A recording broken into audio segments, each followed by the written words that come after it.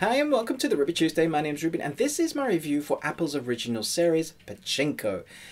I've been eagerly anticipating but kind of holding off on watching the screenings that were given to me because I knew it was going to be one of those that you kind of have to be in the mood for. And it struck me recently, I was like, yes, I'm in the mood for something a bit meaty, a bit deep in thought. Maybe something that looks a bit arty but actually draws me in, so the art is there as part of the story, but actually the story is what grabs me.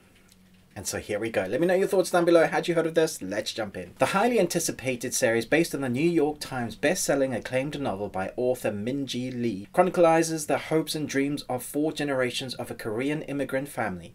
Epic in scope and intimate in tone, the story begins with a forbidden love and crescendos into a sweeping saga that journeys between Korea, Japan, and America to tell an unforgettable story of war, peace, love, loss, triumph, and reckoning. Okay, so to be able to do a review for this series, there are 8 episodes that this series from the book that is based on, you kind of have to break it up into segments because it is quite big in scope and, you know, it's one of those grand epics, but very kind of personal in story. So I'm going to break it up. So I'm going to talk about the look, the aesthetic, the feel of it right now. And the cinematography is going to be something that's going to jump out to you multiple times.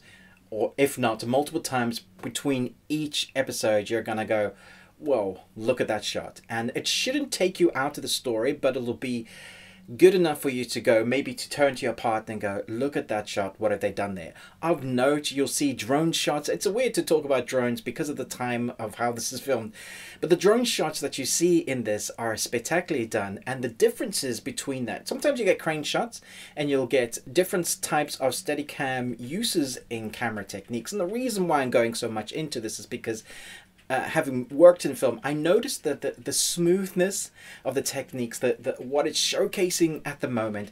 There's one particular grand shot, just in, like, without doing spoilers, episode 1, you're seeing a vast open landscape across a lake and boats, and it comes in so smoothly.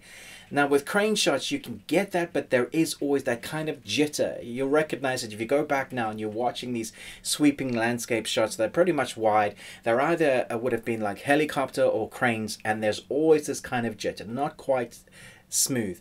Drones are having this amazing effect now where we can do shots like that. So when it comes to creativity, the look, the aesthetics of it, because we're jumping in multiple timelines, because of the generations it spans, we get different looks and different lighting techniques all used, very cleverly putting you in the zone of each one following this family, which is interesting because they're going along the route where they believe they're kind of cursed, and at the beginning it kind of showcases why they believe that.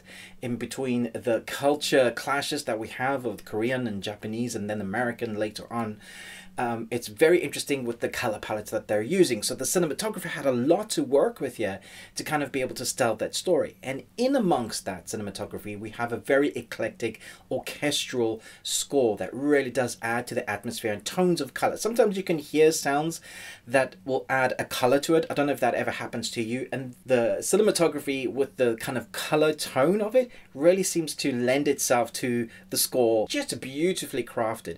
And you might be thinking to yourself, well, this review it's sounding like it's very artsy, and I don't know if I'm going to be in the mood for that. But that's where the story comes into play. So we get the story and the acting, and that in combination with each other again is where the story works best, where the series works best, because the look is fine and it's very grand in scope, and it's because we have like a family but throughout multiple times, and it does jump in between each time.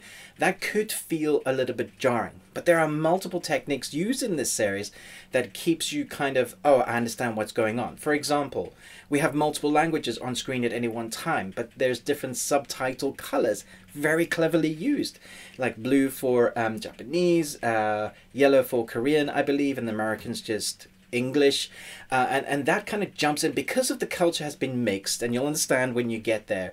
Sometimes, like even for me back home, because I'm originally from South Africa, there is this kind of slang language that you jump from English to Zulu to Afrikaans depending where you live, and if you've spent many years speaking those languages, you kind of dip and dive going into dodgeball. Dodge, duck, dip, dive, and dodge.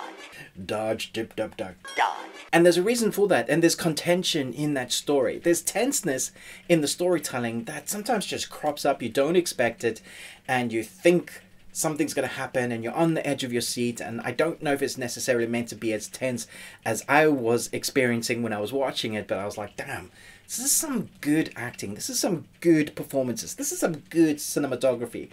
Throughout the episodes, you just kind of go, well, what is this I'm experiencing? This is like art. This is a reason why people like me get into reviewing content and kind of letting everybody know this is one you need to put on your list, is because sometimes you get just a diamond in the rough. Sometimes when I've been watching and reviewing stuff over a week and you get so much and you get so bogged down, you're like, why isn't there just one really good thing that reminds me? I know, first world problems, but as a reviewer, you want good stuff to watch. You want something that does something a little bit different, or you want something that is so good that grips you, captivates you, and this kind of ticks it all. I do, however, think this is not going to be for everybody because it is a slow burn. But I don't think you could have done this anyway. Like, there's no other way to do this. It's a day in the life of, in the family of, over generations of. So you get to see, because of the time scale, because of what has happened, following this family is so intimate. Even though those shots can be wide, you feel like you're a fly in the wall often at times watching this with them.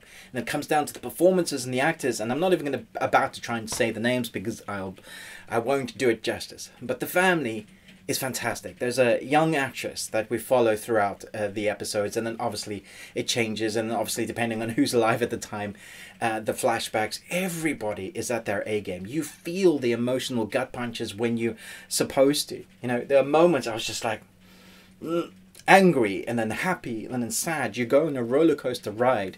It's 5 Nicolas Cages out of 5. I could stand there and talk about it, dissect it. Just when it comes to filmmaking, it's fantastic. But as a story, you're gonna be gripped. I really want to go and read the book now. So let me know your thoughts down below. Have you read the book? And then have you seen the episodes that are now live on Apple? Thanks so much for watching, but most of all, until next time, remember, live long and Tuesday.